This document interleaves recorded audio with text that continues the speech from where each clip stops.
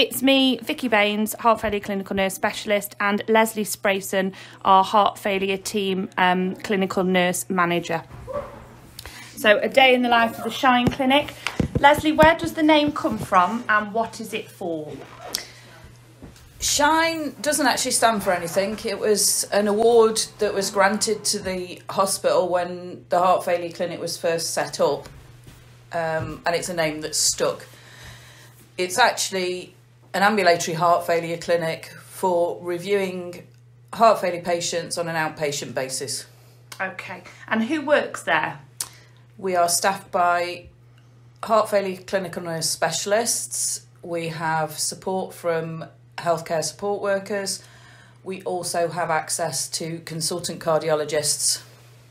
Okay, and what will happen when I arrive at clinic? When you first arrive at clinic, you will be greeted by a member of staff.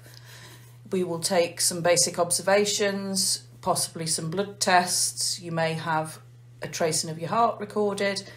You will then be assessed by one of the clinical nurse specialists and a treatment plan devised. So what tests will I have done and why will I have them? So the sort of tests you might have done, you might have blood tests to test for your kidney function. You may have an echocardiogram if you've not had one recently to assess the overall function of your heart, and an ECG, which is a electrical tracing of your heart to assess its rate and rhythm. Okay, and what will be discussed in clinic? So we will ask you about any past medical history, your onset of symptoms, what those symptoms were, whether there was anything that precipitated them. We'll be asking you to describe what your normal day's like, and we will then base our treatment around those symptoms. We will also, if you've had a new diagnosis of heart failure, we'll also give you some literature to look at and also go through that literature and explain exactly what heart failure is, how it's going to impact you in the future, any future tests or investigations you might need to have, and things that you yourself can do to help your overall well-being.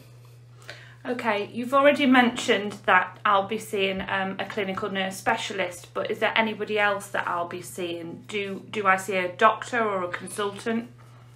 You may see a consultant if the clinical nurse specialist feels it's necessary at that time, or you may get an appointment to see one later on in a separate appointment. You could also possibly see a member of the cardiac rehab team. So overall, it's a nurse-led clinic? Yes. And how often will I need to attend the clinic? It depends on your symptoms. If you're coming to the clinic because you are overloaded with fluid, it may be that you have to attend every day. It may be that you attend less often, but this will be discussed with you at the time related to what your symptoms are and how we're treating you. Okay, and if I've been discharged from clinic and I feel that my symptoms are getting worse, what do I do then? We will have advised you about simple steps you can take if your symptoms worse. You'll be given what we call our traffic light system, which gives you basic pictorial and written information about what to do if. And obviously that suggests that if everything's going along fine, then you can carry on. If the simple things that are suggested in the leaflet don't work, then you can always phone for advice from one of the specialist nurses. Thank you, Lesley.